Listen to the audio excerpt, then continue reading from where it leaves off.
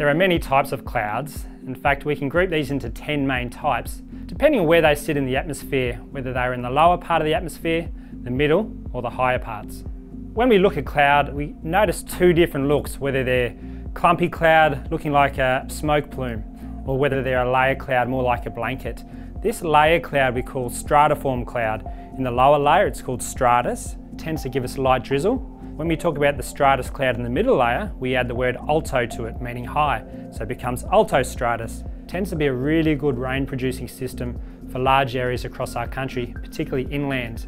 This altostratus can undergo further vertical development. This can hold more moisture within the cloud, appear darker, the cloud base lowers, and produce heavier rainfall. This is what we call Nimbostratus. And for the very high cloud that's really white and wispy, it's made of ice crystals, we call this Cirrostratus. And we also get a lot of halo activity where the ice crystals are refracting light around the moon and the sun. The clumpy clouds, when in the lower part of the atmosphere, we call these cumulus cloud.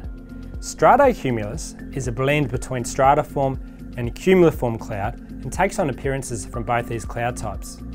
But as that cumulus cloud gets higher in the atmosphere, it gets even smaller.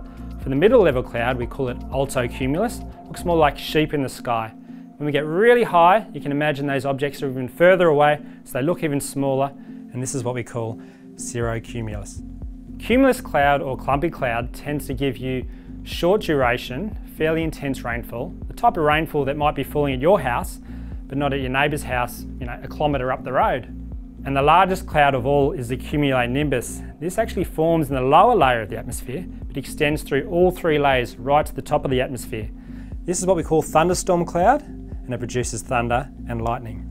And some of the more visually spectacular cloud is what happens very high up in the atmosphere. This type of cirrus cloud, it occurs at temperatures around about -40 to -60 degrees. It's all ice crystals moving very quickly through the atmosphere, leaving some very pretty patterns. By being a keen observer of clouds in our skies and knowing these types of classifications, we can get a real sense of what's happening in the atmosphere, and this tells us what changes in the weather are possibly on its way.